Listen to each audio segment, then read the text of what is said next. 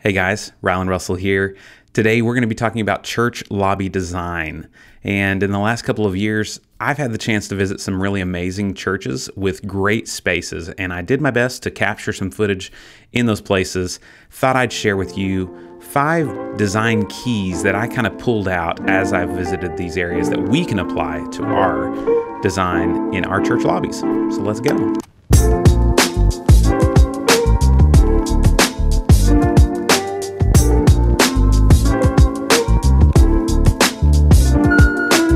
First trend in church lobby design is really this idea of increasing our gathering spaces.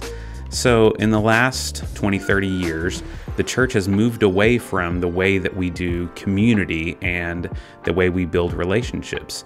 In the past, it was all done in small groups called Sunday school, at least in the Baptist world. And we had lots of educational spaces with individual classrooms. Now, most churches are moving away from that and creating larger gathering spaces. Why? Because you can't really build community inside of a worship center. Everybody's facing the stage. You're not really encouraging, community to be built. And so this idea of creating larger gathering spaces is the big trend, and it's something we're looking into at our church as well.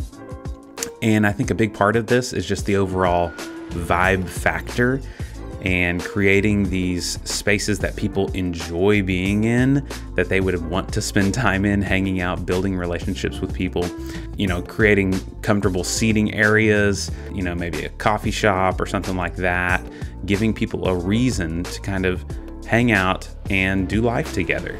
And so the gathering space vibe factor is an overarching theme that I saw as I visited these churches. And maybe you're like us and you have multiple different entrances, and that kind of makes it hard to have one common gathering space. Well, just think through how can you utilize your space the best to encourage community and relationships. So that's the first one, gathering space vibes. The second design key is using walls to create mobilization and connection areas. Things like an I said yes wall, where people can walk up and literally take a card that talks about ways that they can plug in and serve and get connected in your church. Or maybe a discipleship group wall where it explains all the different options that you have for home groups, utilizing these otherwise blank walls to actually connect people. So that's design key number 2, mobilizing, connecting people in your church lobbies. The third design key is showing that kids matter, that kids are a really big deal at your church.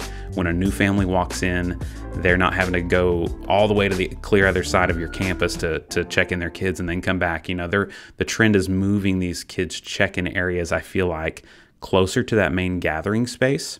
You may even see like an indoor playground right there off to the side. Really easy check-in areas for people to come and get their kids badges printed and all those things, and then head right over to worship. Emphasizing, showing that kids really do matter, I think is a big design key in our main church lobbies. The fourth design key / trend that I saw is utilizing your church lobby to communicate the church vision. This can be done with foam boards that contain your vision statements, or maybe a missions wall that talks about the ways that you're involved in missions. It could be a church history or a timeline wall that talks about the way God has worked and moved in your church.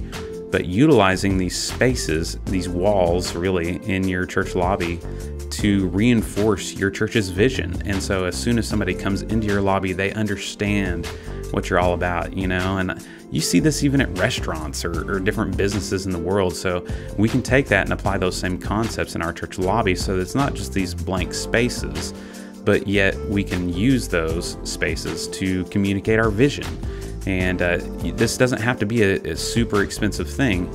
Anybody can do that. We've taken some baby steps here at Central, and it's definitely something you should consider when you're designing your church lobby. And the last design key / trend that you cannot ignore is directional signage. Now, directional signage can get really expensive, but it's very, very important. We want to look through the eyes of someone who's never been on our campus, and that can be so hard when we've been at a place, at church for many years, to just kind of ignore some of those things. But it's something we've recently invested in. As we visited these churches, we saw them incorporating, full wall vinyl directional signage. And that's something that we noticed we could do and redeem some spaces that weren't otherwise being used. And so, you want to get this above the crowd, so that way as people are walking around, they can actually see the signage. You need more signage than you think that you do, bigger probably than you think that you do. You can also incorporate signage in other ways as well. Maybe to help families find the right space. I've seen churches incorporate like floor design / tape, where it might go down the hallway and up on the wall and show them exactly where to go. That was our experience at one church. It was really, really handy. Hey, follow the red line all the way down to the twos classroom. And so directional signage is a very important part. It's not a sexy part of the church lobby design, but it's very functional and important. Where's the bathroom? Easy to find, right? That's important. So take some of these things you've seen on the screen, get some inspiration, and see how you can reimagine your space. If you just started with a blank slate, whatever space that you have, what could you do, for just a few $100s? What's the most important thing? Evaluate these different areas and think, if we could just improve one over the next 6 months, what would we do? So hopefully seeing some of this stuff in these spaces has inspired you.